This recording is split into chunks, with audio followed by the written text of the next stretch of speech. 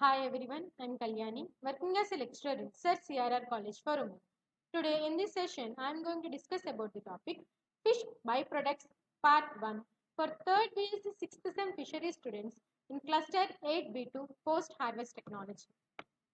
Fish byproducts. It includes fish meal, fish ensilage, fish oil, fish protein concentration, shark fin rays, chitosan, isinglass, pearl essence, chitin, fish hydrolysate, glucosamine hydrochloride, squalene, ambergris.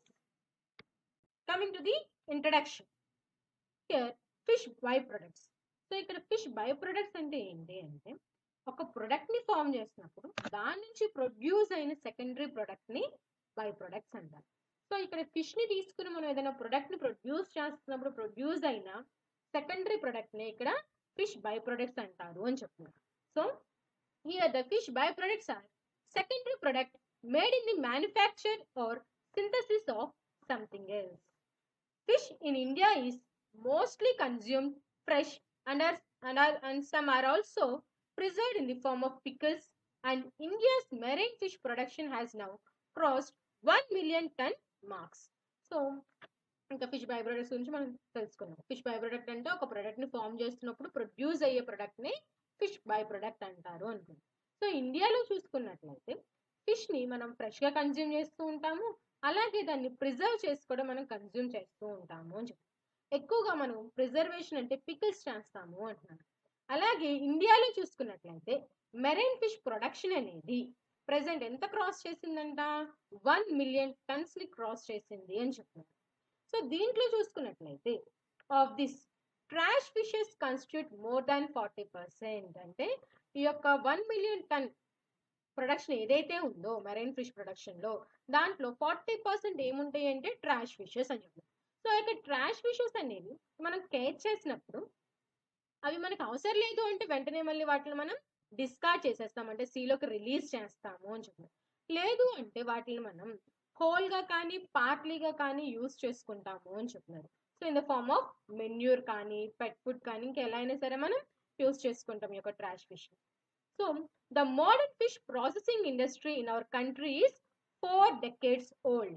So, modern fish processing చూసుకున్నట్లయితే మన యొక్క కంట్రీలో ఎప్పటి నుంచి use చేస్తున్నామంటే 4 decades నుంచి అని చెప్తూ ఉన్నారు. Fish meal. Fish meal is the next most important product of fish.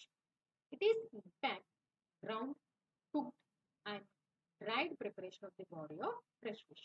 So, fish meal అనేది is the next most important product of fish అని చెప్తూ ఉన్నాం.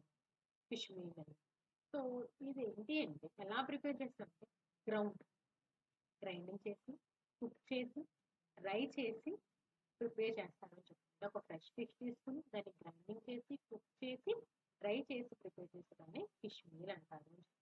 సో ఇక్కడ ఫిష్ మీల్ చూసుకున్నట్లయితే దీంట్లో 55 నుంచి 70% ప్రోటీన్ ఉంటుంది, 2 నుంచి 15% ఆయిల్ ఉంటుంది ఆర్ ఫ్యాట్ ఉంటుంది అని చెప్తున్నారు. అలాగే 10 నుంచి 20% ఆఫ్ మినరల్స్ ఉంటాయి అని. It is highly nutritive product that makes an excellent poultry and animal feed. So ఈ యొక్క ఫిష్ మీల్ అనేది చాలా న్యూట్రిటివ్ ప్రొడక్ట్ అంటున్నారు. సో ఇది పౌల్ట్రీ అండ్ యానిమల్ ఫీడ్ ఎక్కువగా excellent animal and poultry feed prepare చేయడానికి యూజ్ అవుతుంది. Good for practically all classes of life stock. So అన్ని లైఫ్ స్టాక్స్కి బఫెలోస్ అన్నిటికీ పెట్టచ్చు అని చెప్తున్నారు. Egg and meat production is significantly increased by it's. So ఇది పౌల్ట్రీలో ఇవ్వచ్చు, అలాగే క్యాటిల్కి ఇవ్వచ్చు అని చెప్తున్నారు. సో ఈ ఫుడ్ ఇవ్వడం వల్ల ఒక ఫిష్ మీల్ అనేది పౌల్ట్రీలో కానీ యానిమల్లో కానీ ఫీడ్ కింద ఇవ్వడం వల్ల ఏమవుతుందంటే ఎగ్ అండ్ మిల్క్ ప్రొడక్షన్ అనేది ఇంక్రీజ్ అవుతుంది. The proteins of fish meal has high digestibility coefficient. So ఈ యొక్క ఫిష్ మీల్లో ఉన్న ప్రోటీన్ అనేది త్వరగా డైజెస్ట్ అవుతుంది, హై డైజెస్టిబిలిటీ కోఎఫిషియంట్ ఉంది అని చెప్పి and contains practical all the essential amino acids. So essential amino acids ఉంటాయని చెప్పి అలాగే మినరల్స్ కూడా ఉంటాయంట. మినరల్స్ చూసినట్లయితే కాల్షియం, ఫాస్ఫరస్ అండ్ అయోడిన్ అని చెప్తారు. అండ్ దీంట్లో విటమిన్స్ కూడా ప్రెసెంట్ అయి ఉంటాయి. సార్ రిచ్ ఇన్ విటమిన్స్ అంటారు. సో విటమిన్స్ చూసినట్లయితే B12, A, D, K vitamins అనేవి ప్రెసెంట్ అయి ఉంటాయి అని చెప్తారు. The The raw material include, so ఇక ఫిష్ మీల్ ప్రిపేర్ చేయడానికి యూజ్ చేసే రా మెటీరియల్స్ ఏంటి? Sardines, మ్యాకరల్స్, shark, ribbon fish, silver bellies and others. The shark and race ఈ superior quality of fish meal. So ఒకవేళ మనకి ఫిష్ మీల్ అనేది superior క్వాలిటీది కావాలి అంటే అది ఎక్కడి నుంచి ప్రొడ్యూస్ చేస్తారు? షార్క్స్ అండ్ రేస్ నుంచి అని చెప్పారు. The fish meal also obtained as a byproduct of canneries and fish oil industries. So ఇక ఫిష్ మీల్ అనేది డిఫరెంట్ టైప్స్ క్యానరీస్ ప్రొడక్ట్స్ అలాగే ఆయిల్ ఇండస్ట్రీస్లోని ఇది బై ప్రొడక్ట్ కింద obtain అవుతుంది అని చెప్పారు. Peruvian anchovy, herring, pilchard are commonly used for manufacturing of fish meal in Peru and USA, the leading countries. So Peruvian యాంకోవీ కానీ హెర్రింగ్స్ కానీ పిల్చాడ్ కానీ ఒక ఫిషెస్ అనేవి ఎక్కువగా ఫిష్ మీల్ ప్రిపరేషన్ యూజ్ చేస్తారు. ఇక్కడ అంటే Peru and USA. So these are the leading countries for the fish meal అని కూడా చెప్తారు. A good fish meal with good keeping quality does not have more than 10% of the moisture content. So ఇప్పుడు మనం high quality meal superior quality meal అని చెప్పుకుంటాం. So ఏదైతే fish meal అనేది good quality ఉంది అని ఎలా చెప్పుకుంటాం అంటే దాంట్లో మాయిశ్చర్ కంటెంట్ అనేది 10% కంటే తక్కువగా ఉండాలి. అలాగే ఫ్యాట్ కంటెంట్ తక్కువగా ఉండాలి, సాల్ట్ కంటెంట్ తక్కువగా ఉండాలి. అలాగా ఏదైతే మాయిశ్చర్ కంటెంట్ 10% కంటే తక్కువగా ఉంది, ఫ్యాట్ కంటెంట్ తక్కువగా ఉంది, సాల్ట్ కంటెంట్ తక్కువగా ఉంది అంటే ఆ యొక్క fish meal superior quality fish meal అంటారు, గుడ్ క్వాలిటీ ఫిష్ మీల్ అని చెప్తూ ఉంటారు. Fish meal is graded as superior are inferior quality. So ఇందాక మనం చెప్తాం superior quality of fish meal produce అవ్వాలి అంటే అది షార్క్ అండ్ రేస్ నుంచి ప్రొడ్యూస్ చేస్తారు అని చెప్తారు.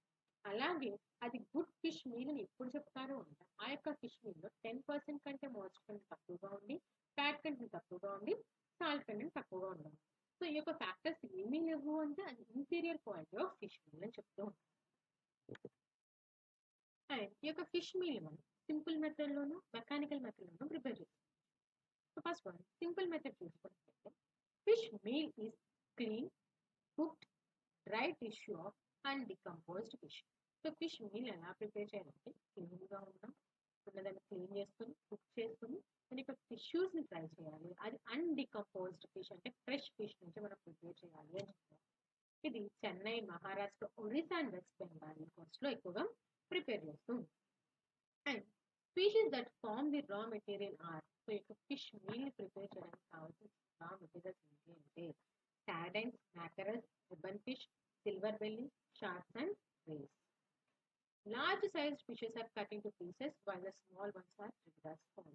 సో లార్జ్ ఫిషెస్ ఉన్నాయి అంటే వాటిని ఏం చేయాలి? చిన్న చిన్న పీసెస్ కట్ చేసుకుని వాటిని ప్రాసెసింగ్ చేసుకోవాలి. అది స్మాల్ ఫిషెస్ ఉన్నాయంటే వాటి మొత్తాన్ని మనం యూజ్ చేసుకోవచ్చు ఫిష్ మీల్ ప్రిపరేషన్లో అంటారు. The process of manufacture consists of boiling the fish in sufficient quantity of water in large pots to extract oil. So ఈ యొక్క ప్రాసెసింగ్లో ఏం చేయాలి అంటే ఫస్ట్ ఫిషెస్ని మనం బాయిలింగ్ చేసుకోవాలి సఫిషియంట్ క్వాంటిటీ వాటర్ నుంచి. ఎందుకు అంటే దాంట్లో ఉన్న ఆయిల్ని ఎక్స్ట్రాక్ట్ చేయడానికి. ఇందాక మనం చెప్పాలి superior quality are good quality of fish కావాలి అంటే దాంట్లో లో ఫ్యాట్ కంటెంట్ ఉండాలి అని. అందుకే ఇక్కడ ఏం చేస్తారంటే ఫిష్ని బాయిల్ చేయడం దాంట్లో ఉన్న ఆయిల్ కంటెంట్ని వీటికి ఎక్స్ట్రాక్ట్ చేస్తారు. Mechanical method. సో ఇక మెకానికల్ మెథడ్లో ఎలాగ మన ఫిష్ ని ప్రిపేర్ చేయాలి? Large factories are constructed for continuous operation, places where fish are landed in considerable quantity. So large factories are constructed for continuous operation. So పెద్ద పెద్ద factories construct చేయడం వల్ల ఏమవుతుంది అంటే మనకి ఫిష్ మీల్ రిక్వైర్మెంట్ ఎక్కువగా ఉంటుంది. సో దాన్ని ఎక్కువగా ప్రిపేర్ చేసుకోవడానికి లార్జ్ ఫ్యాక్టరీస్ అనేవి స్టార్ట్ చేస్తున్నారు అని చెప్తున్నారు. ఎందుకంటే అందరికీ ఎక్కువ అమౌంట్ ఆఫ్ ఈ ఫిష్ మీల్ని ప్రొవైడ్ చేయాలి. The fish is run continuously to cookers. So large factories ఉన్నాయంటే కంటిన్యూస్ ఇక్కడ వర్క్ అనేది జరుగుతూ ఉంది. సో అందుకని ఫిష్ అనేది కంటిన్యూస్గా కుక్కర్స్లో అవి వర్క్ ఆన్ అవుతూనే ఉంటుంది. From where they are pass to screw presses. ఇక్కడ నుంచి ఎక్కడికి వెళ్ళేవి? Screw presses. సో అవి ఏం చేస్తాయి అంటే ప్రెస్ చేస్తాయి. సో ఈ యొక్క ఫిష్ యొక్క మెటీరియల్లోంచి మాయిశ్చర్ కంటెంట్ని రిమూవ్ చేయడానికి కుక్కర్లో అయితే ఏం చేస్తుంది? కుక్కర్లో అది ఉడుకుతుంది. ఉడికి దాంట్లో ఉన్న ఆయిల్ మొత్తం ఫ్యాట్ కంటెంట్ మొత్తం బయటకు పోతుంది. తర్వాత దాన్ని ఎక్కడికి పంపిస్తారు అంటే స్క్రూ ప్రెసెస్. స్క్రూ ప్రెసెస్ ఏం చేస్తాయి, అక్కడ ప్రెస్ చేసి దాంట్లో ఉన్న మాయిస్చర్ కంటెంట్ ఇంకేదైనా ఫ్యాట్ కంటెంట్ ఉంటే దాన్ని రిమూవ్ చేస్తారు. ఇప్పుడు ఈ యొక్క ప్రెస్ అయిన మెటీరియల్ ఏం చేస్తాయి అంటే it is dried in steam cylinders. So steam సిలిండర్స్లో దాన్ని డ్రై చేస్తారు. తర్వాత మళ్ళీ దాన్ని ప్రెస్డ్ హైడ్రాలికల్లీ దాన్ని మళ్ళీ ఏం చేస్తారు, హైడ్రాలికల్గా అది ప్రెస్ చేస్తారు. సో ఎందుకోసం చేస్తారు అంటే దాంట్లో ఇంకా ఏమైనా సరే ఆయిల్ అండ్ వాటర్ కంటెంట్ ఉంటుందని ఎక్స్ట్రాక్ట్ చేయడానికి. ఇప్పుడు ఈ యొక్క సాలిడ్ ని ప్యాక్ చేసి మార్కెటింగ్ చేస్తారు. ఈ యొక్క ఫిష్ మీల్ అనేది ఎయిర్ టైట్ స్టెరిలైజ్డ్ కంటైనర్లో కనుక ఉంచి మనం స్టోర్ చేస్తే అది ఎక్కువ కాలం స్టోర్ అయి ఉంటుంది, దానికి క్వాలిటీ అనేది పాడవకుండా ఉంటుంది అని చెప్పి. Fish oil. Coming to the categories of fish oil, it includes fish liver oil and fish body oil. In fish liver oil, it includes pale cod liver oil, light brown oil, brown oil. Fish liver oil is obtained from fish liver and చెప్తూ ఉంది. Soon after the fish is dead, ఈ యొక్క fish liver అనేది ఈ యొక్క fish liver నుంచి oil ఎలా extract చేస్తారంటే ఫస్ట్ ఫిష్ అనేది చనిపోగానే లైక్ ఎంజైమ్స్ ఏవైతే లివర్లో ప్రెసెంట్ అయి ఉన్నాయో అవి ఏం చేస్తాయి అంటే వాటి యొక్క యాక్షన్ స్టార్ట్ చేస్తాయి. అంటే it acts on the proteinaceous matter and fats are broken down into fatty acids and glycerin. So ఇక్కడ జనరల్గా ఫిష్ లివర్ ఆయిల్ అనేది ఫిష్ లివర్ని ఎక్స్ట్రాక్ట్ చేసి దాని నుంచి ప్రొడ్యూస్ చేస్తారు అని చెప్తుంది. సో అది ఎలా చేస్తారంటే once fish చనిపోగానే as soon as fish చనిపోగానే ఏం చేయాలి అంటే ఫిష్ లివర్ని ఎక్స్ట్రాక్ట్ చేసి దాన్ని మనం ఫిష్ లివర్ ఆయిల్ కింద కన్వర్ట్ చేసుకోవాలి. ఇక్కడ ఏమవుతుందండి, వన్స్ ఫిష్ చనిపోగానే ఎంజైమ్స్ ఏవైతే లివర్లో ప్రెసెంట్ అయి ఉన్నాయో వాటి యాక్షన్ అనేది దేని మీద చూపిస్తుందంటే ఫిష్ యొక్క ప్రోటీనేషియస్ మ్యాటర్. అలాగే ఫ్యాట్స్ ఏమవుతాయి అంటే బ్రేక్ డౌన్ అయిపోయి ఫ్యాటీ యాసిడ్స్ అండ్ గ్లిసరిన్ కింద చేంజ్ అవుతాయి అని చెప్పి. సో ఈ యొక్క ప్రాసెస్ జరుగుతున్నప్పుడు ఇంకేమవుతుందంట, ఆయిల్ అనేది టైం ఎక్కువ గడుస్తున్నా కొద్దీ ఆయిల్ అనేది డార్క్ కలర్లో చేంజ్ అయిపోతుంది. దేంతో కాంటాక్ట్ అవ్వడం వల్ల అంటే oxidation. So when oil comes in contact with the oxygen, nothing but oxidation జరిగినప్పుడు అక్కడ ఆయిల్ కలర్ అనేది డార్క్గా చేంజ్ అవుతుంది అని చెప్పి.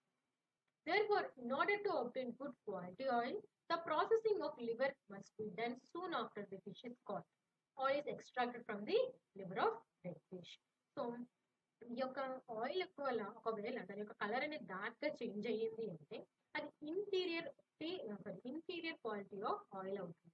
అలా కాకుండా మనకి ఫ్రెష్ ఆయిల్, సో ఇంకా ఆయిల్ అనేది పేల్ కలర్లో ఉంటే, పేల్ ఎల్లో కలర్లో ఉంటే పేల్ బ్రౌన్ కలర్లో ఉంటే అది సుపీరియర్ క్వాలిటీ ఆఫ్ ఆయిల్ అంటూ ఉంటారు. సో దానికోసం మనం ఏం చేయాలి అంటే ఒక ఆక్సిడేషన్ జరిగి ఆయిల్ అనేది డార్క్ కలర్లో చేంజ్ అవ్వకుండా ఉండాలి అంటే ఫిష్ చనిపోగానే దాని ఆయిల్ దాని యొక్క లివర్ తీసుకుని మనము వెంటనే ప్రాసెసింగ్ చేసి ఆయిల్ ఎక్స్ట్రాక్ట్ చేసుకోవాలి. అంతేకాని ఒక ఫిష్ చనిపోయిన చాలా సేపటి తర్వాత కనుక మనం ఆ యొక్క లివర్ని ఎక్స్ట్రాక్ట్ చేసాము అంటే అక్కడ నుంచి ప్రొడ్యూస్ ఆయిల్ అనేది ఇన్ఫీరియర్ క్వాలిటీ ఆయిల్ అవుతుంది. సో ఎప్పుడు యొక్క లివర్ అనేది ఫ్రెష్గా ఉన్నప్పుడే దాన్ని మనం ఎక్స్ట్రాక్షన్ చేసుకోవాలి, ప్రాసెసింగ్ చేసుకుని ఆయిల్ని ఒబ్టైన్ చేసుకోవాలి. అంతేగాని వన్స్ ఆయిల్ అనేది ఆక్సిడేషన్ జరుపుకుని డార్క్ కలర్లో చేంజ్ అయ్యింది అన్న తర్వాత దాన్ని కనుక మనం ఎక్స్ట్రాక్ట్ చేసుకున్నాము అంటే దాని యొక్క లివర్ నుంచి డార్క్ కలర్లో చేంజ్ అయిపోయిన యొక్క లివర్ నుంచి కనుక మనం ఆయిల్ ఎక్స్ట్రాక్ట్ చేసాము అంటే అది లో క్వాలిటీ ఆయిల్ అవుతుంది అని చెప్తారు. ఫిష్ లివర్ ఆయిల్ మెథడ్ ఎలా చేయొచ్చు? సో లివర్ చనిపోయిన ఫిష్ నుంచి ఎక్స్ట్రాక్ట్ చేసుకొని బయటకు తీసుకుని దాన్ని చిన్న చిన్న పీసెస్ కింద చాపింగ్ చేసుకుని బాయిల్ చేయాలి వాటర్తో, సఫిషియంట్ అమౌంట్ ఆఫ్ వాటర్తో దాన్ని బాయిలింగ్ చేయాలి. తర్వాత దాన్ని ఏం చేయాలంటే స్కిమ్మింగ్, చిలకాలి అని చెప్తారు. So nothing but removal of oil. ఇప్పుడు మనం మజ్జిగ చిలుకుతాం, దాంట్లో వెన్నని బయటికి తీస్తాం.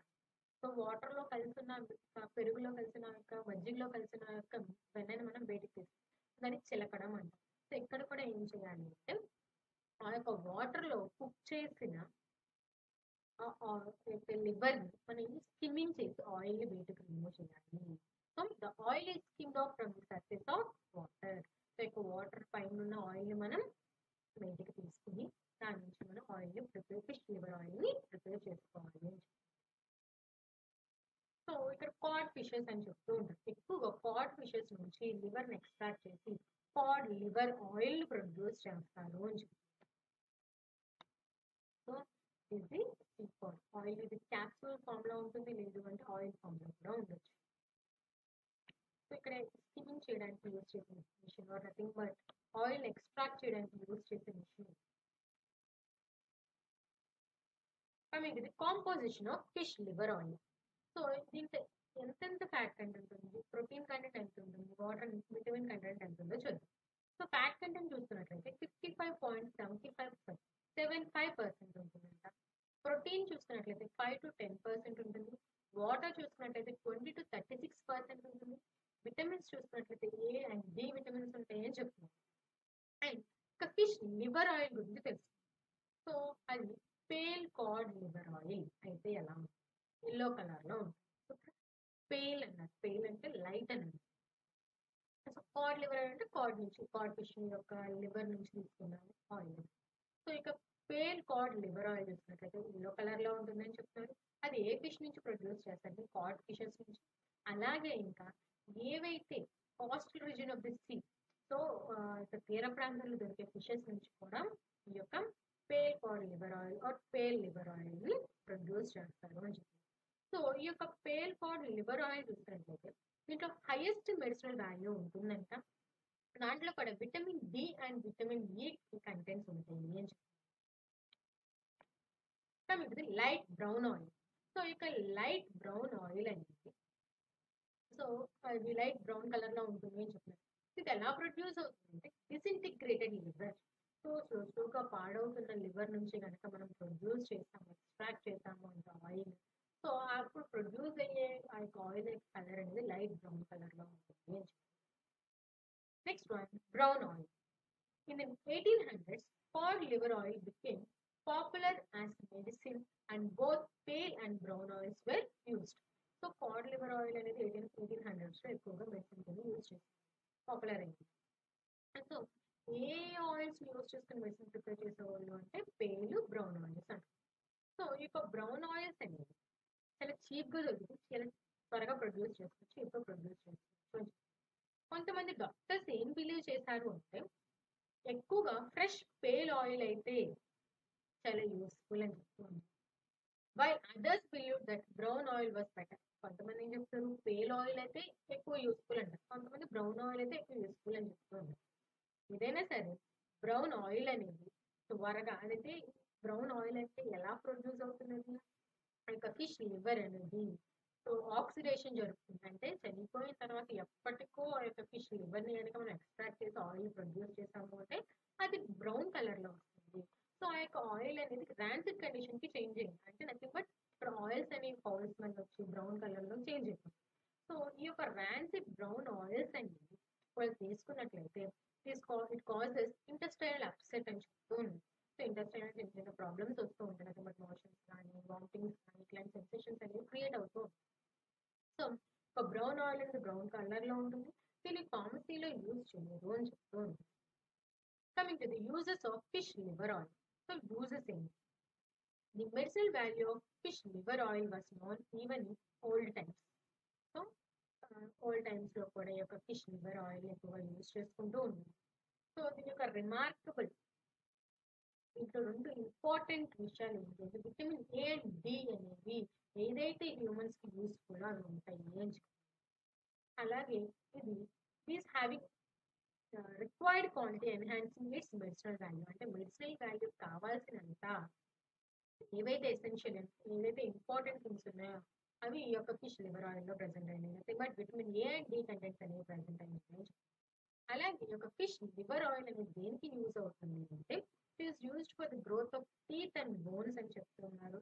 అలాగే హ్యూమన్ బాడీలో ఇమ్యూన్ సిస్టమ్ ఇంక్రీజ్ చేస్తుంది, అలాగే హ్యూమన్ స్కిన్ ని మెయింటైన్ అయ్యేలాగా చేస్తుంది. It may reduce inflammation. So ఏదైనా వాపులు ఉంటే వాటిని కూడా తగ్గించడానికి యూజ్ అవుతుంది, బోన్ హెల్త్ ఇంప్రూవ్ చేస్తుంది. అలాగే జాయింట్ పెయిన్స్ కానీ ఏమైనా సరే రిమోటెడ్ ఆర్థరైటిక్ సింటమ్స్ ఏమైనా ఉంటే వాటిని కూడా రెడ్యూస్ చేయడానికి ఒక ఫిష్ లివర్ ఆయిల్ అనేది యూజ్ అవుతూ ఉంటుంది. అలాగే ఐ హెల్త్ని సపోర్ట్ చేస్తుంది అని చెప్తున్నారు. హార్ట్ డిసీజ్ రిస్క్ని కూడా తగ్గిస్తుంది. అండ్ ఏవైతే యాంగ్జైటీ అండ్ డిప్రెషన్ సింటమ్స్ ఏమైనా ఉంటే వాటిని క్యూర్ చేస్తుంది అని చెప్తున్నారు. And also may help heal stomach stomach and gut ulcers. So స్టమక్లో కానీ గట్లో కానీ ఉన్న అల్సర్స్ని కూడా తగ్గిస్తుంది అని చెప్తారు. Fish body oil. This oil is different from fish liver oil. So body oil అనేది లివర్ ఆయిల్ నుంచి డిఫరెంట్గా ఉంటుంది. లివర్ ఆయిల్ అయితే లివర్ నుంచి ఎక్స్ట్రాక్ట్ చేస్తారు, బాడీ ఆయిల్ అయితే ఫిష్ యొక్క బాడీ పార్ట్స్ నుంచి ఎక్స్ట్రాక్ట్ చేస్తారు అని చెప్తారు. సో అంటే ఏంటి అంటే హోల్ బాడీ కానీ లేదంటే ఫిష్ ఫ్యాట్ నుంచి కానీ ఈ యొక్క బాడీ ఆయిల్ని ఎక్స్ట్రాక్ట్ చేస్తారు అని చెప్తారు. Fresh fish are those preserved in salt and boiled in water to oil removal. So fresh fish కానీ ఏదైనా సరే ఫిషెస్ సాల్ట్లో ఉంచి బాయిల్ చేసి వాటర్ వేసి బాయిల్ చేసి దాంట్లో ఆయిల్ని రిమూవ్ చేస్తారు. The boiled flesh is pressed to obtain dark yellow oil which contains impurities and has bad odor. So ఈ యొక్క బాయిల్ చేసిన ఫిష్ని కనుక మనం ప్రెస్ చేసినట్లయితే అక్కడ నుంచి ప్రొడ్యూస్ అయ్యే ఆయిల్ అనేది డార్క్ ఎల్లో కలర్లో ఉంటుంది. సో దాంట్లో డిఫరెంట్ టైప్స్ ఆఫ్ ఇంప్యూరిటీస్ అంటే బ్యాడ్ ఆర్డర్ బ్యాడ్ స్మెల్ వస్తూ ఉంటుంది. In large factories, a copper pan is generally preferred and share constant in boiling and reforming. So large ఫ్యాక్టరీస్లో చూసుకున్నట్లయితే ఒక కాపర్ ప్యాన్ అనేది present అయి ఉంటుంది, అది ఎక్కువగా ప్రిఫర్ చేస్తూ ఉంటారు. సో దీనికి దేనికి యూజ్ చేస్తారంటే కాన్స్టెంట్ బాయిలింగ్ అండ్ దాని నుంచి ఆయిల్ అనేది బయటకు ఎక్స్ట్రాక్ట్ చేస్తూ ఉంటారు. అక్కడ కాపర్ ప్యాన్ యూజ్ చేస్తూ ఉంటారు ప్రెస్సింగ్ అని చెప్తారు. ఫిష్ బాడీ ఆయిల్ చూసుకున్నట్లయితే దేనికి యూజ్ అవుతుంది, యూజెస్ ఏంటి అంటే మ్యానుఫ్యాక్చర్ ఆఫ్ సోప్ మ్యానుఫ్యాక్చర్కి, క్యాండిల్స్ మ్యానుఫ్యాక్చర్కి, అలాగే ఒక ఫిష్ బాడీ ఆయిల్ అనేది దేనికి యూజ్ చేస్తారు అంటే ఆయిలింగ్ ఆఫ్ బోట్స్ బాటంలో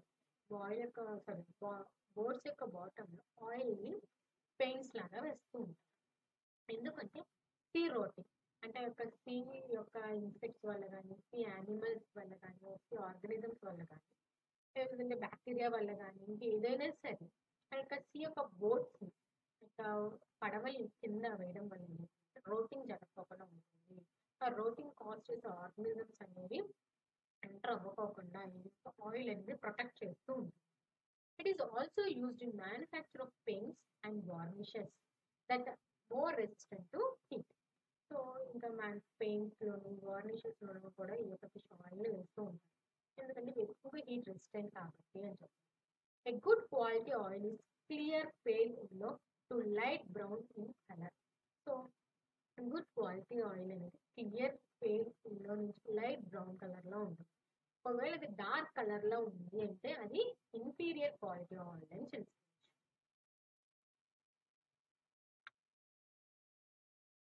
fish protein concentration. Fish protein concentration అంటే stable protein concentrate prepared from whole fish or other aquatic animal or parts thereof.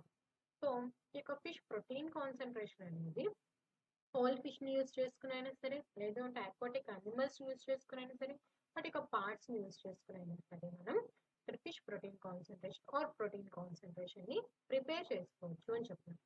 So ఈ యొక్క ప్రోటీన్ కాన్సన్ట్రేషన్ మనం ఎలా ఇంక్రీజ్ చేయొచ్చు అంటే by the removal of water, oil, bones and other materials.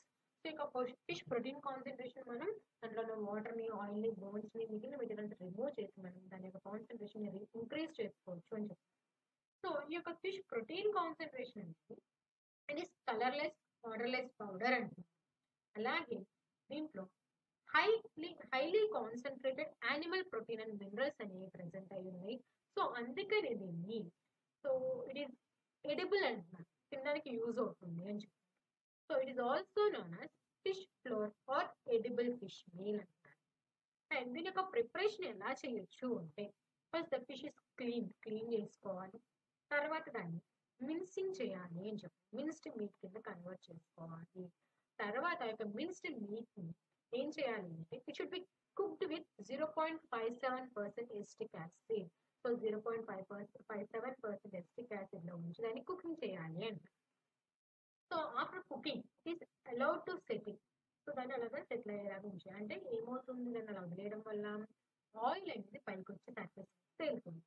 So it is allowed to settle, the oil which floats on the surface is removed. So settle చేయడానికి అలా వదిలేసాము అంటే ఏమవుతుంది, ఆయిల్ వచ్చి పైన సర్ఫేస్ మీద తేలుతుంది, దాన్ని మనం రిమూవ్ చేయాలి. ఇప్పుడు ఏం చేయాలంటే స్లర్రీ మిగిలిన ఏదైతే ఉందో సో దాన్ని మనం ఫిల్టరింగ్ చేసుకోవాలి అని చెప్పి through canvas bags. So canvas bags ద్వారా మనం ఫిల్టరింగ్ చేసుకుని తర్వాత దాన్ని ప్రెస్సింగ్ చేయాలి అని చెప్పి. సో ఏదైతే ప్రెస్ చేస్తామో దాన్ని ప్రెస్డ్ కేక్ అంటారు. దాన్ని ఏం చేయాలంట, it should be treated with ethanol. So ఇథనాల్తో treat చేయాలి అని చెప్పి. సో ఎందుకు ఇథనాల్తో ట్రీట్ చేయాలి అంటే it removes both moisture and order. So అంటే ఒక కేక్ని కనుక ప్రెస్డ్ కేక్ని కనుక మనం ఇథనాల్తో ట్రీట్ చేసాము అంటే మాయిశ్చర్, దాంట్లో ఉన్న వాటర్ కంటెంట్ రిమూవ్ చేయొచ్చు. అలాగే ఆర్డర్ చూసుకున్నట్లయితే ఒక ఫిష్ స్మెల్, ఆ నీచు వాసన పోయేలాగా మనం చేయాలి అండి. ఎందుకంటే ఇతరులతో ట్రీట్ చేయడం వల్ల ఆ యొక్క స్మెల్ కానీ ఆ యొక్క మాయిశ్చర్ కానీ రిమూవ్ చేస్తుంది. తర్వాత ఏం చేయాలి, it should be treated with ఫిజియోట్రోపిక్ mixture. అంటే దాన్ని ఇప్పుడు ఏం చేయాలంట, ఫిజియోట్రోపిక్ మిక్స్చర్తో దాన్ని ట్రీట్ చేయాలి అని. సో ఇక్కడ ఫిజియోట్రోపిక్ మిక్స్చర్ అంటే ఏంటి అంటే nothing but ethanol and hexane కలిపితే దాన్ని ఫిజియోట్రోపిక్ మిక్స్చర్ అంటారు. సో ఇప్పుడు ఈ ట్రీట్ చేసిన మిక్స్చర్ని ఏం చేయాలంటే దాన్ని మళ్ళీ ఫిల్టర్ చేసుకోవాలండి. సో ఫిల్టర్ చేసినాక ఏం చేయాలి, ప్రెస్సింగ్ చేయాలి. తర్వాత దాన్ని వాక్యూమ్లోకి పంపించి డ్రై చేయాలి. Should be dried under vacuum. ఫైనల్గా అది ఒక పల్వరైజ్డ్ ఫామ్లోకి వెళ్ళిపోతుంది, అది ఒక పౌడర్ ఫామ్లోకి చేంజ్ అవుతుంది. దాన్ని మనం ప్యాక్ చేయొచ్చు అని చెప్పి. సో ప్యాక్ చేసి మనం డిస్ట్రిబ్యూషన్ పంపించుకోవచ్చు. సో ఈ యొక్క ప్యాక్డ్ ఫామ్ అనేది ఇది స్టేబుల్ కాంపౌండ్ అండి, చాలా రోజుల వరకు స్టేబుల్గా ఉంటుంది. దాని యొక్క కాంపోజిషన్ ఎటువంటి చేంజ్ ఉండదు అని చెప్పి. సో ఎంతవరకు అంటే 3 to 4 years at room temperature. So room టెంపరేచర్లో 3 to 4 years ఉన్నా సరే ఇది స్టేబుల్గా ఉంటుంది, దాని యొక్క కాంపోజిషన్ ఎటువంటి చేంజ్ ఉండదు అని చెప్పి. And it is rich in protein అంటున్నారు. అలాగే ఈ యొక్క ఫిష్ ప్రోటీన్ కాన్సన్ట్రేషన్, లేకపోతే ఈ యొక్క ఫిష్ ప్రోటీన్ని మనం ఈ యొక్క పౌడర్ని ఎలా యూజ్ చేసుకోవచ్చు అంటే it can be incorporated in several food preparations like chapati, bread, biscuits etcetera. So దీన్ని చపాతీలో, బ్రెడ్లో, బిస్కెట్స్లో మిక్స్ చేసి మనం యూజ్ చేసుకోవచ్చు. ఎంత అంటే 5 to 10% వాల్యూమ్ అంటే. The greater quantity of highly digestible protein available lysine and minerals makes FPC a highly nutritious product. So ఈ యొక్క ఎఫ్పిసిలో ఉండే డైజెస్టబుల్ ప్రోటీన్ కానీ దాంట్లో ఉండే లైసిన్ అండ్ మినరల్స్ వల్ల కానీ ఈ యొక్క ఫిష్ ప్రోటీన్ కాన్సన్ట్రేషన్ అంటే ఎక్కువ న్యూట్రిషియస్ ప్రోడక్ట్ కింద ఉంటుంది అని చెప్పి. అలాగే దీన్ని మనం హ్యూమన్ డైట్లో తీసుకోవచ్చు అని చెప్తాం. So it can be incorporate as a protein supplement in human diet అన్నారు. ఎంత అంటే ఒక రోజుకి వచ్చి రికమెండ్ చేసే లెవెల్ ఎంత అంటే 35 grams per day అంటూ ఉంది.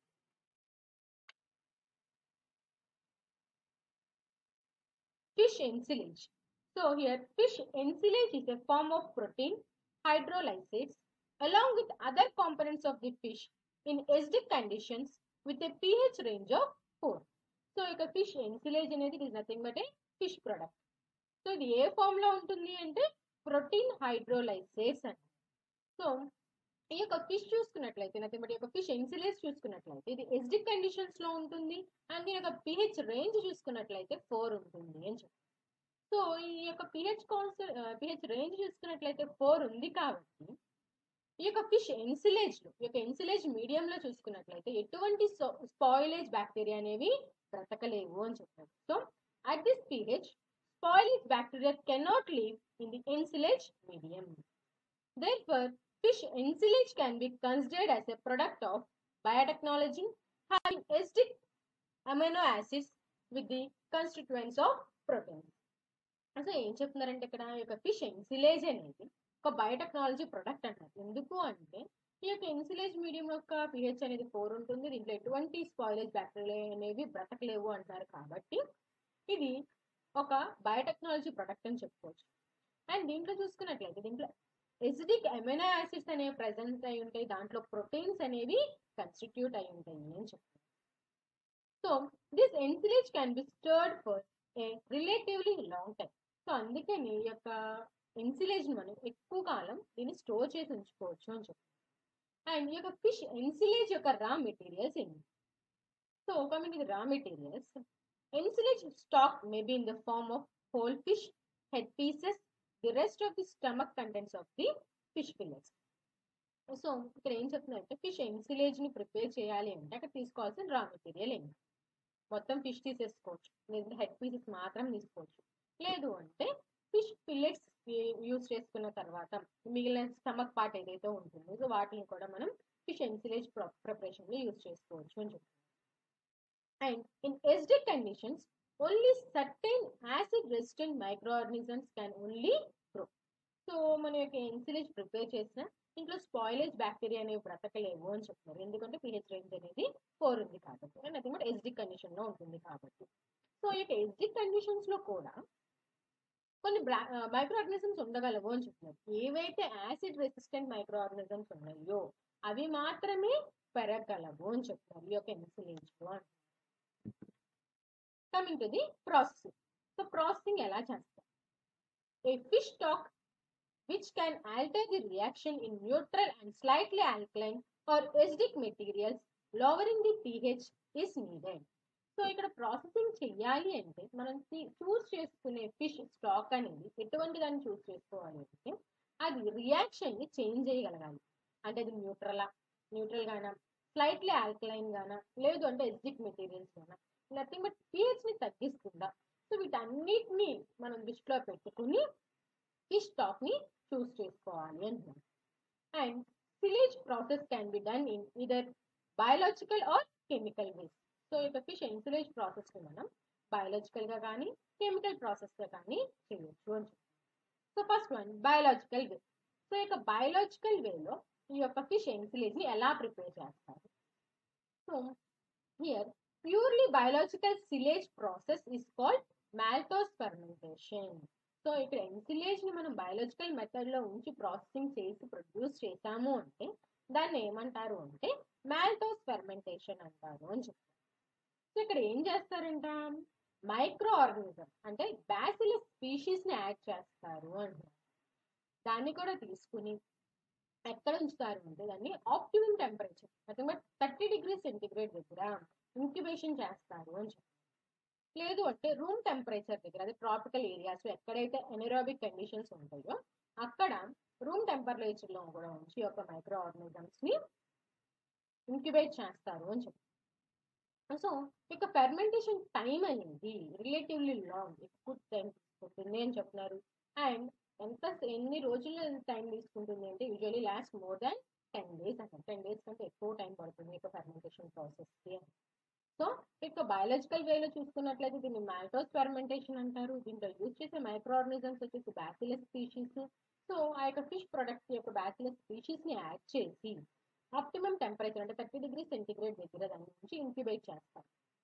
లేదు అంటే ఈ యొక్క ట్రాపికల్ ఏరియాస్లో ఎక్కడైతే ఎనిరోబిక్ కండిషన్స్ ఉంటాయో అక్కడైతే రూమ్ టెంపరేచర్లో ఉంచి ఫెర్మెంటేషన్ చేస్తారు అని.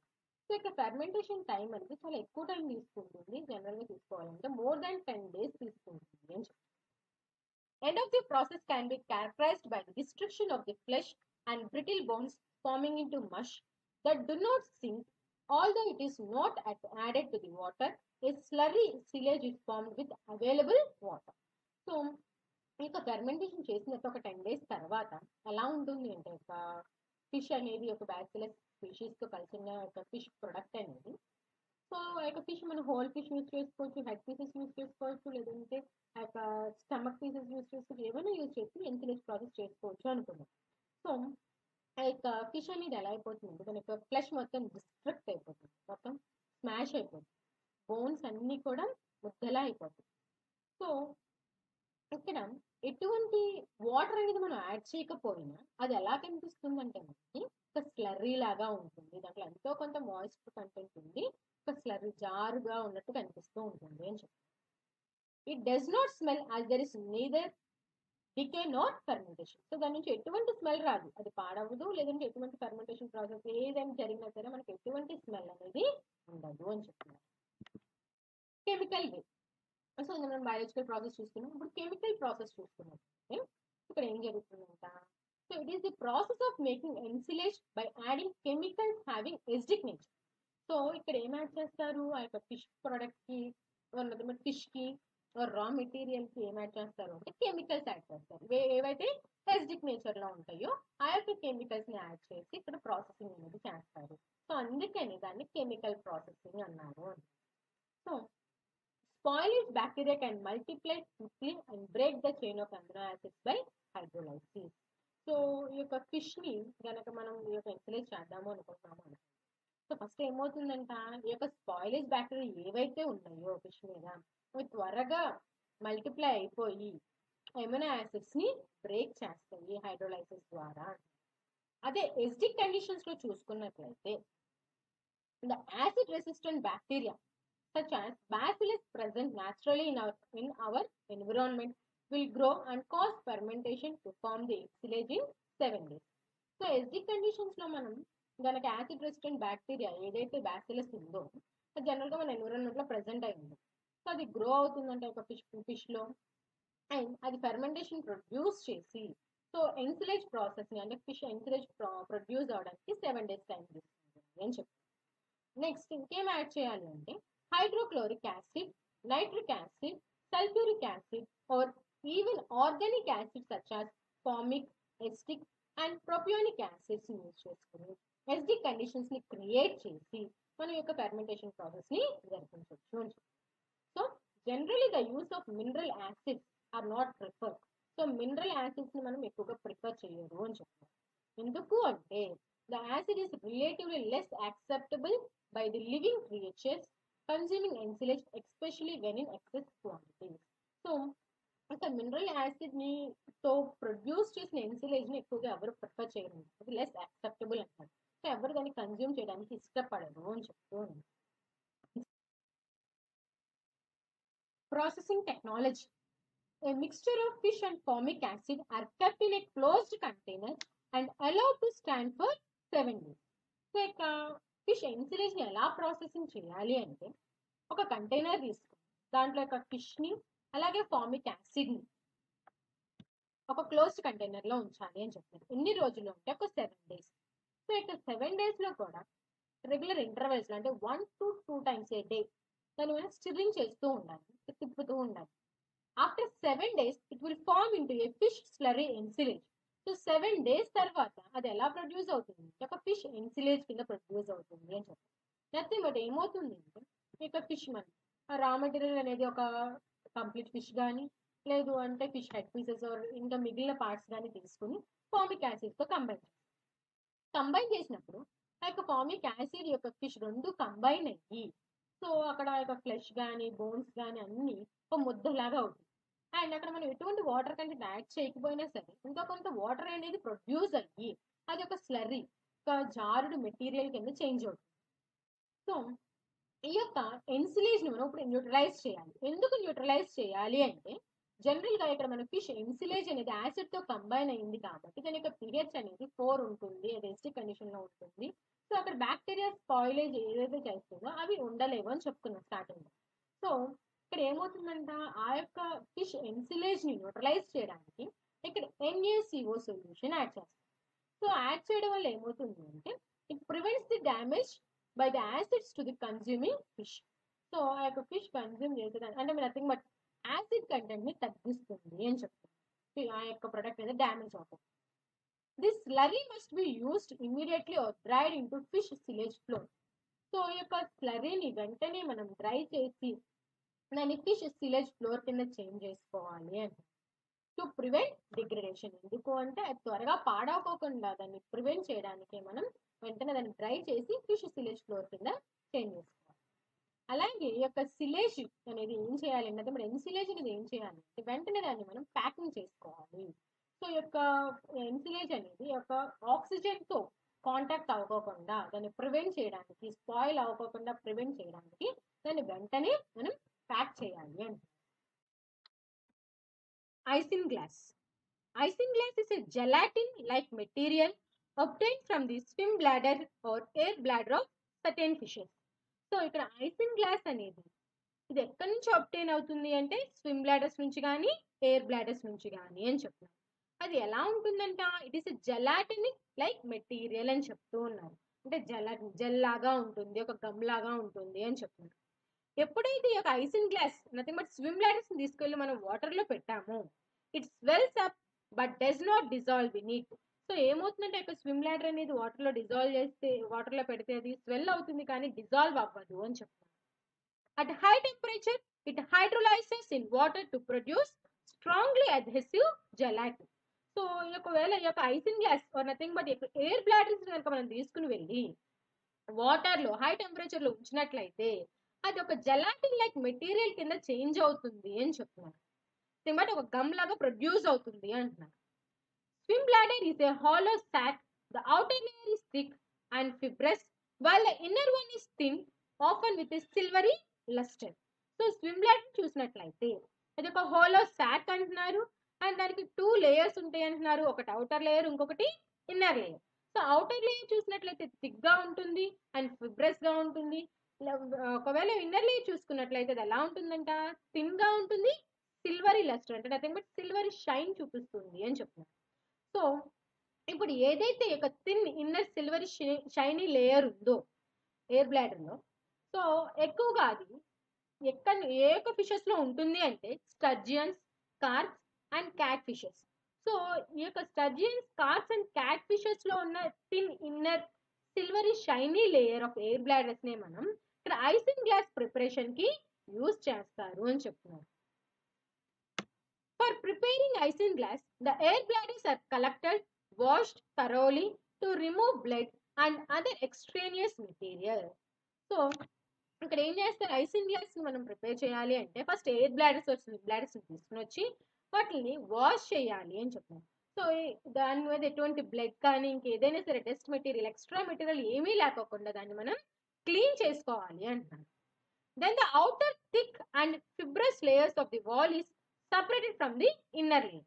సో ఇందాక మనం చెప్పుకున్నాం కార్ప్స్, స్టర్జియన్స్, ఈ ఫిషెస్ లో థిన్ ఇన్నర్ షైనీ లేయర్ నుంచి మనం ఐసింగ్ గ్లాస్ ని ప్రిపేర్ చేస్తాము అని చెప్పి.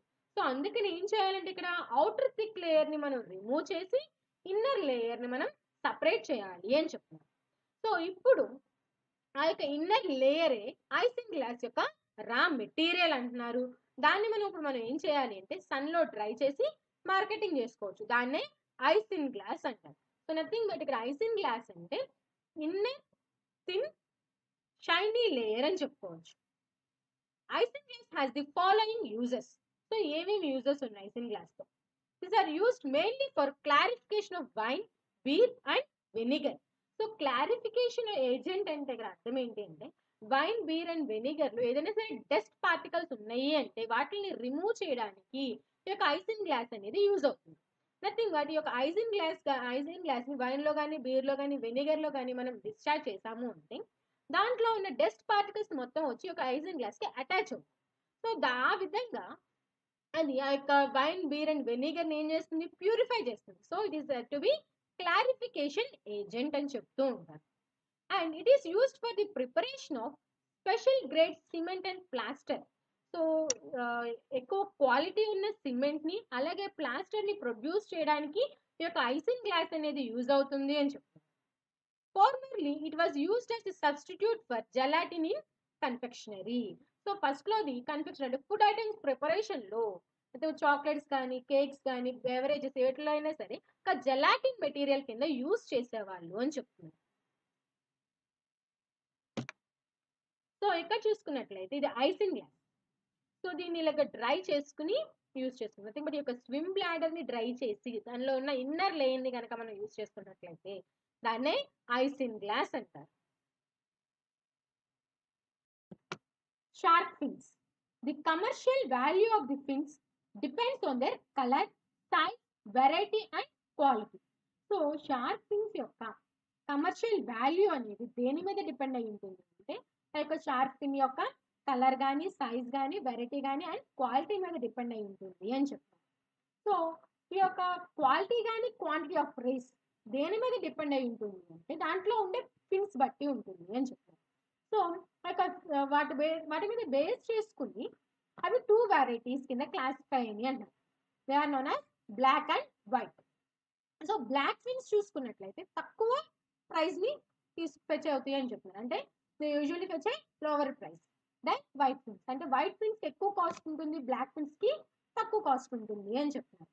The translucent cartilaginous rods embedded in the fins of the shark are the fin rays used in the preparation of shark fin soup. So ఇక shark fins అనేది దేనికి use అవుతాయి అంటే షార్క్ ఫిన్ soup preparation లో. So ఇక shark fins లో race అనేవి present అయింది. అవి ఎలా ఉంటాయంట, ట్రాన్స్లూసెంట్ కార్టిలేజినియస్ రాడ్స్. సో ఆ యొక్క ఫిన్స్ లో ప్రెసెంట్ అయిన యొక్క రేస్ అనేది మనకి షార్క్ ఫిన్ సూప్ ప్రిపరేషన్ లో యూజ్ అవుతుంది. సో ఈ యొక్క రేస్ ని మనం ఎలా ఎక్స్ట్రాక్ట్ చేస్తాము అంటే ఫ్రెష్గా షార్క్ని తీసుకొచ్చి వాటిని కట్ చేసుకుని ఆ యొక్క షార్క్ ఫిన్స్ కట్ చేసుకుని వాటిని డ్రై చేసి దాంట్లో ఉన్న రేస్ని రిమూవ్ చేస్తారు. సో ఆ యొక్క రేస్ ఇప్పుడు ఏం చేస్తారంట, షార్క్ ఫిన్స్ సూప్ ప్రిపరేషన్లో యూస్ చేస్తారు అని చెప్తారు. సో దీని మీద బేస్ చేసుకుని క్వాలిటీ కానీ క్వాంటిటీ కానీ ఆ యొక్క రేస్ మీద డిపెండ్ అయి ఉంటుంది. అలాగే ఆ యొక్క కలర్. సో బ్లాక్ ఫిన్స్ అయితే తక్కువ కాస్ట్ ఉంటాయి, వైట్ ఫిన్స్ అయితే ఎక్కువ కాస్ట్ ఉంటాయి అని చెప్తున్నారు. Chitosan. The left out of prawns prior to their freezing in the processing factories, such as their head and shell waste, are now used mainly as manure for a source material for the preparation of feeds. So ఈ యొక్క కైటోసాన్ అనేది ఎలా produce అవుతుంది అంటే, మనం prawns కానీ crustaceans ఏవైనా సరే వాటిని మనం ఫ్రీజింగ్ కండిషన్లో ఉంచి ప్రాసెసింగ్ చేసి దాని యొక్క హెడ్ షెల్ ఈ యొక్క వేస్ట్ మొత్తం రిమూవ్ చేసేస్తాం. సో రిమూవ్ చేసిన ఆ యొక్క వేస్ట్ని మనం మెన్యూర్ కింద యూస్ చేసుకుంటాము, లేదు అంటే ఏదైనా ప్రిపరేషన్ ఆఫ్ ఫీడ్ కింద యూస్ చేసుకుంటాము అని చెప్తాను. అదే మీరు నథింగ్ బట్ ఒక ఫీడ్ ప్రిపరేషన్లో సోర్స్ మెటీరియల్ కింద యూస్ చేస్తాము అన్నారు. సో మెయిన్గా ఈ యొక్క కైటోసాన్ అనేది ఎలా ప్రొడ్యూస్ అవుతుందంటే కైటిన్ నుంచి. ఈ యొక్క కైటిన్ని మనం డీప్రోటీనైజేషన్, డీమినరలైజేషన్ అండ్ డీఎస్టైలేషన్ చేస్తే produce అయ్యేదే కైటోసాన్. Nothing but the waste shells. So head కానీ షెల్ కానీ ఈ యొక్క ఏదైనా సరే ఆ యొక్క కాల్షియం కార్బోనేట్ మెటీరియల్ నుంచి మనం ఈ యొక్క కైటోసాన్ ని ప్రొడ్యూస్ చేస్తాము అని చెప్తున్నాం. సో కైటిన్ అనేది ఒక సెల్లోస్ లైక్ బయోపాలిమర్ అంట. సో ఇది ఎక్కడి నుంచి అబ్టైన్ అవుతుంది అంటే from the ఎగ్జోస్కెల్టన్ of marine animals. So ఈ యొక్క కైటిన్ అనేది ఒక సెల్లోస్ లైక్ బయోపాలిమర్ అంటున్నారు. ఇది మనకి మెరైన్ యానిమల్స్ అదే ష్రింప్ కానీ క్రాబ్స్ కానీ లాబ్స్టర్స్ కానీ మష్రూమ్స్ కానీ ఈస్ట్ కానీ వీటి యొక్క ఎగ్జోస్కెల్టన్ నుంచి ఈ యొక్క కైటోసాన్ అనేది నథింగ్ బట్ కైటిన్ అనేది ప్రొడ్యూస్ అవుతుంది అని చెప్తారు. సో ఇక కైటోసాన్ అనేది it is a chemically processed form of chitin. అంటే కైటిన్ ఏం చేయాలి మనం, డీప్రోటీనైజేషన్, డీమినరలైజేషన్, డీఎస్టైలైజేషన్ చేస్తే కానీ ఒక కైటోసాన్ అనేది ప్రొడ్యూస్ అవ్వదు అని చెప్తున్నారు. సో ఏం చేయాలి అంటే ఇక్కడ కైటిన్ షెల్స్, ష్రింప్ కానీ ఏదైనా సరే క్రస్టేషన్స్ కానీ వాటిని తీసుకుని వాటిని మనం ఆల్కలైన్ సబ్స్టెన్స్ లైక్ సోడియం హైడ్రాక్సైడ్తో కనుక ట్రీట్ చేస్తే ప్రొడ్యూస్ అయ్యేదే కైటోసాన్ అంటున్నారు. సో దీని యొక్క యూజెస్ చూసుకున్నట్లయితే ఈ యొక్క కైటోసాన్ దేనికి యూజ్ అవుతుంది? So it is used as medicine to treat obesity. So ఒబిసిటీని treat చేయడానికి, హై కొలెస్ట్రాల్ని ట్రీట్ చేయడానికి, ఎనీమియా అండ్ ఇన్సోమ్నియాని ట్రీట్ చేయడానికి యొక్క కైటోసాన్ అనేది ఒక మెడిసిన్ లాగా యూజ్ అవుతుంది అని చెప్తారు. Some people apply కైటోసాన్ directly to treat inflammations of gums and dental cavities leading to tooth loss. Plastic surgeons apply on chitosan to rebuild the removed tissues.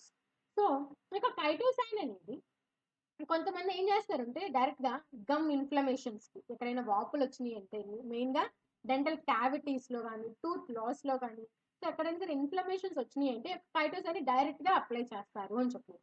అదే plastic surgeons చూసుకున్నట్లయితే వాళ్ళు ఏదైనా సరే టిష్యూ అనేది మళ్ళీ ఫామ్ అవ్వడానికి ఒక కైటోసాన్ని అప్లై చేస్తారు అని చెప్తారు. In pharmaceutical manufacturing కైటోసాన్ is used as a filler in tablets.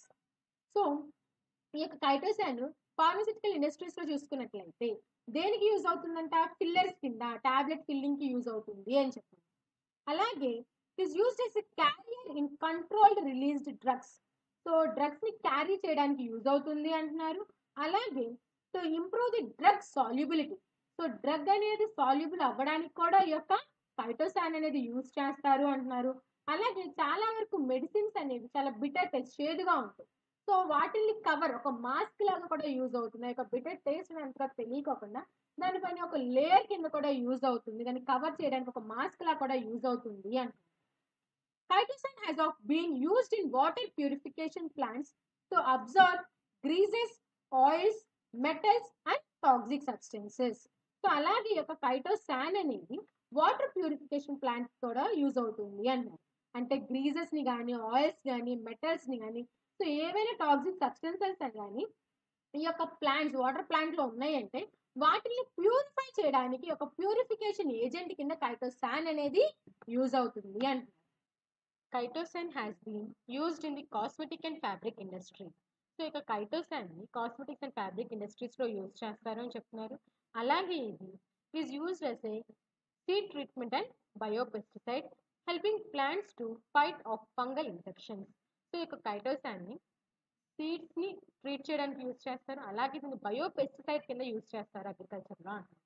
ఎందుకు అంటే ఆ యొక్క ప్లాంట్ అనేది ఫంగల్ ఇన్ఫెక్షన్స్ నుంచి ఫంగల్ ఇన్ఫెక్షన్స్ అగేనిస్ట్గా ఫైట్ చేసే రెసిస్టెన్స్ యొక్క కైటోసాన్ అనేది ఒక సీడ్కి ఇవ్వడం జరుగుతుంది అని చెప్తారు. It is used as an additive in the baby food formulations, treatments of wounds, and in paper and textile industries and in photography.